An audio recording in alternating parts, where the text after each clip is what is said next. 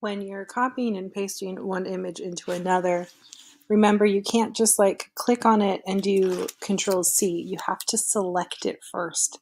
The easiest way to select this is to do Command or Control A to select all, Control C to copy. You can go into your destination document and Control V to paste. Give it a second, it takes a minute. I guess give it a minute, it takes a minute.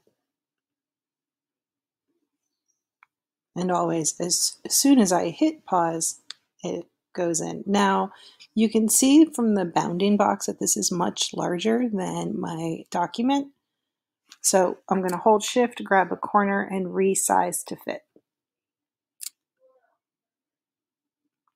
Once I'm happy with the size, notice I'm holding Shift so I don't stretch it out.